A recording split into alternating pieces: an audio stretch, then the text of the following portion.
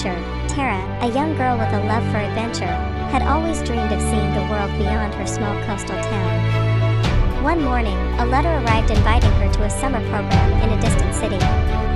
This was her chance. She would leave her town for the first time and travel on her own. Her parents were both proud and nervous as they hugged her goodbye. Her mom handed her a small travel diary and whispered, "Write down everything you feel, Tara. A journey is more than just places, it's the memories we make along the way." With her bag packed and her heart